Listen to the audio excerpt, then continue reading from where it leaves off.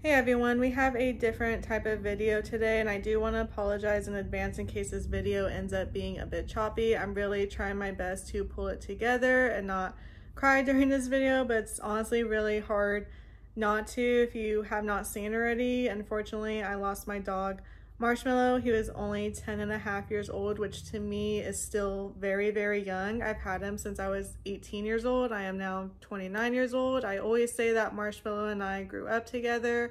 I've had him since my first semester of college, all the way up to my college graduation, to being engaged. He was in our engagement photos, marriage, and moving out for the first time, just to name a few milestones, and so much more. And everyone around says that Marshmellow taught them patience. I say he taught me the complete opposite, because whenever places were booked for appointments and he needed to be seen, I would be determined and keep trying, keep fighting to make sure he got seen as soon as possible, because he was my baby. He was my son. I was his mom, and I don't have children. That was my son, and he just wasn't a dog to me. He was a member of the family, and he had a lot of prior health issues, but one thing about Marshmellow is he didn't let that affect him or his quality of life. He still loved going on walks, exploring new smells, traveling. He would still play with his toys and get excited for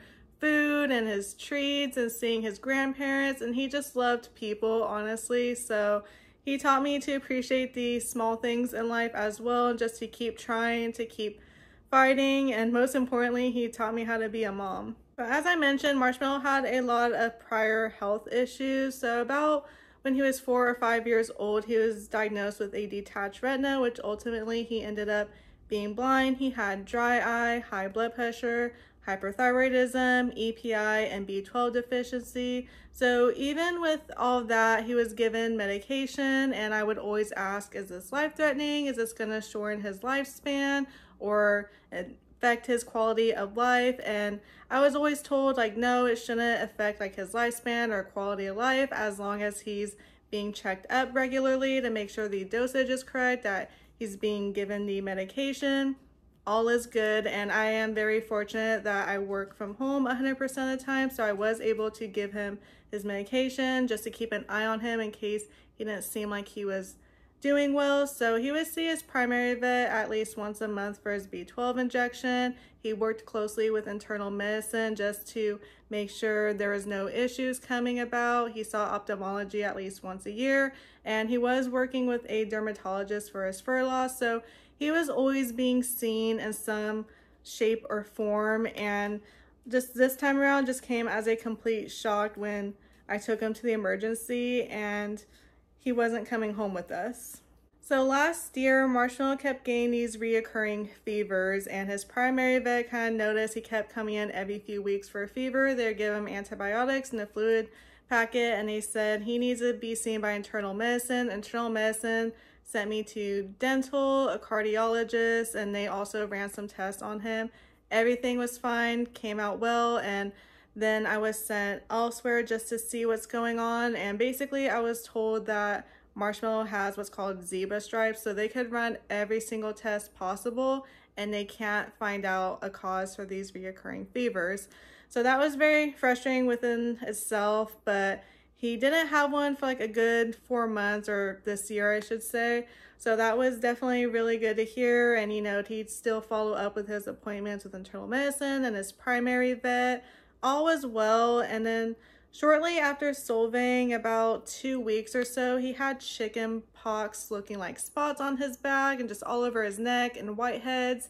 And also at nighttime, I would see like little spots, because he would go to bed with us and I saw that it was blood, and Marshmellow would never whine or show an ounce of pain. He was a strong little guy, and I was like, oh my goodness, like, why is he bleeding? And it was coming from his nose and his mouth, and I tried calling our local ER department and I got denied, and I tried calling another one, they didn't pick up, tried calling another one, got denied.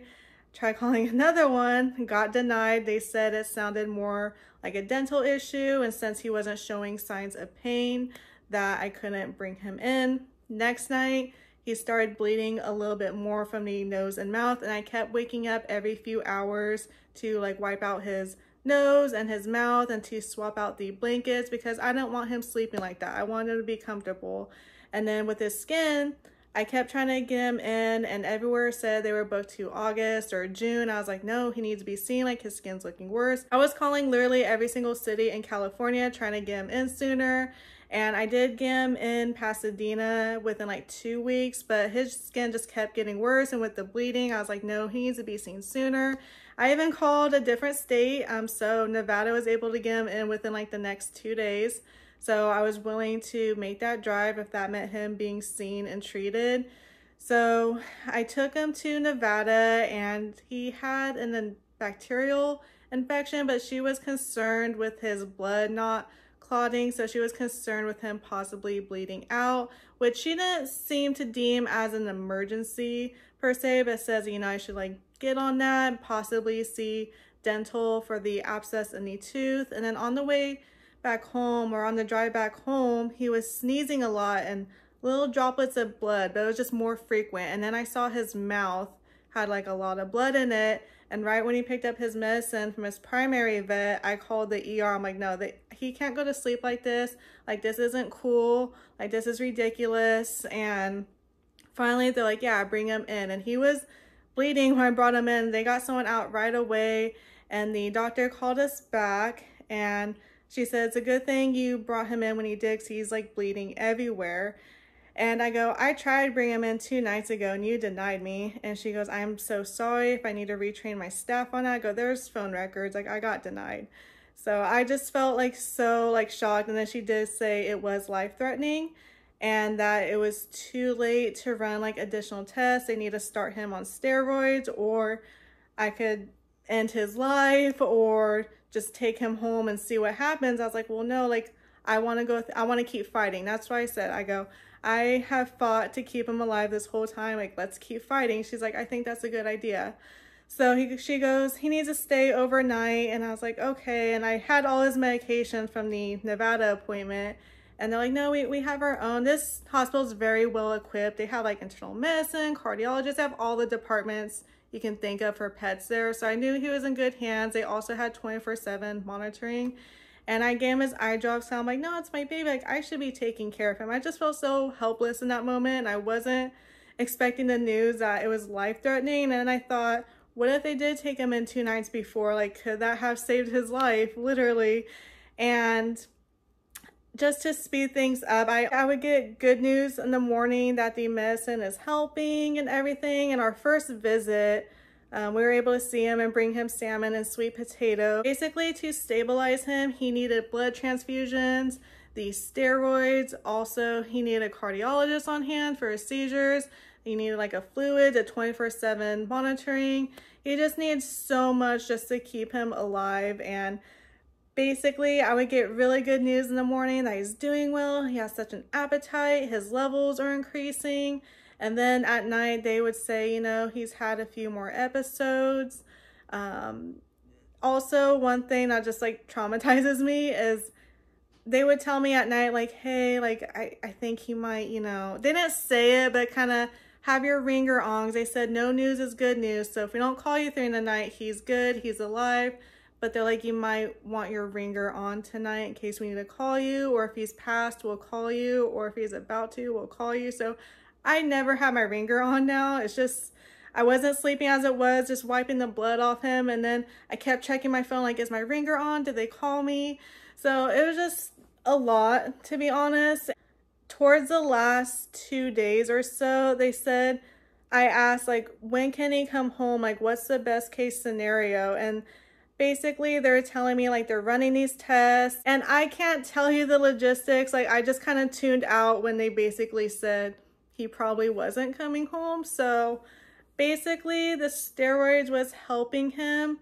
But whatever he had going on internally, his immune system was attacking, like, the steroids. So it's like counteracting. I think that's what they said. It's counteracting. So even though it is improving, something else is attacking his body that they can't determine what it is, and that's like causing the seizures. I feel like I got so lucky, and I'm very fortunate that every other time he's gone to this hospital or any other hospital that it wasn't life-threatening. And I just really didn't expect this time around. Like, we're coming from another vet visit who didn't think it was an emergency, and he was acting so normal throughout the day to be told basically he's not gonna come home. And she even said we probably have to keep him for a week, but he could pass at any time when he goes home. He could bleed out.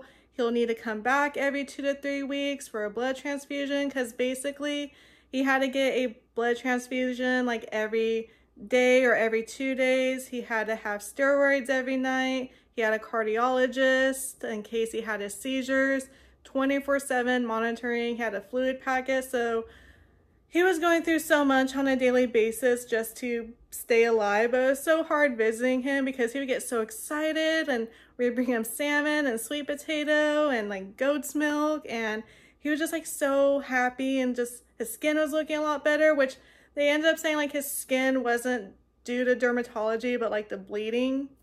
So it was hard. Like, he was looking better and somewhat improving, but basically they were saying like his levels have to be like this high for him to come home. I think the normal or the safe range was 150,000 and his count was 8 or 10,000. The last 2 nights they did bring up the option like you might want to consider putting him down, and this is the services that we offer. You know, if you choose to go that route, I think that's a safe decision to make. And I was just like, it's so hard because he's improving. Like, I don't know. And the next morning, we were going to visit him, and the doctor calls and said he had 3 seizures.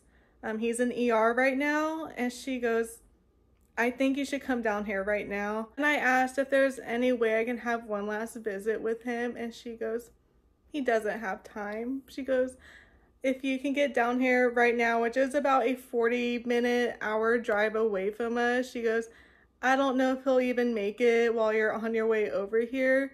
And she goes, I'm gonna have him sedated so he doesn't have any more seizures. So I just knew there's nothing I could do at that point. And we all got to hold him and say our goodbyes. It was me, Ernie, and my parents, and I just want to keep those memories just for us. It's very personal and intimate. Then I came back to the house and I brought his blanket that I had wrapped him in, and then Coco started sniffing it and getting excited, and Coco's having a hard time right now. I think she's picking up on my energy, which I've been trying to not cry in front of her. She's not eating or drinking now. It's really hard, and I almost don't know what to do with myself anymore. Like, me and Marsh had our own like routine. Like, maybe he took up 40 minutes of my day, if that, but like, I did not eat one meal at home without him sitting right next to me or on my lap. Or if I was watching TV, I would just lay him on my chest. I went to sleep with him. I woke up next to him. Like, when I'd wake up, I let him out and put a sweater on. And then while he was outside, I was prepping his breakfast and adding his medicine. When he'd come in, he'd be looking for it and like clean his bowl, and then lunchtime and dinner time and his eye drops and wiping his face and paws every night. And I do grieve differently than most people. I like staying busy and staying distracted, so I canceled all his medications, all his appointments. I notified all his vet specialists because I didn't want them calling me wanting to rebook something or calling and asking about him. It was just going to be too much for me. And now everything is situated, everything's canceled. Before all this happened, like, other things were going on, and Ernie and I were like, oh my gosh, like, why is everything bad happening right now? And this just like really took a huge toll on me, like emotionally, physically, mentally, financially, on top of other things that had occurred. And then this vet stay, and I thought the end of life services covered more, but that was an additional cost. I did create a GoFundMe account. Any amount would be greatly appreciated. I also will include my Venmo because some of you said you feel more comfortable using a more common pay app.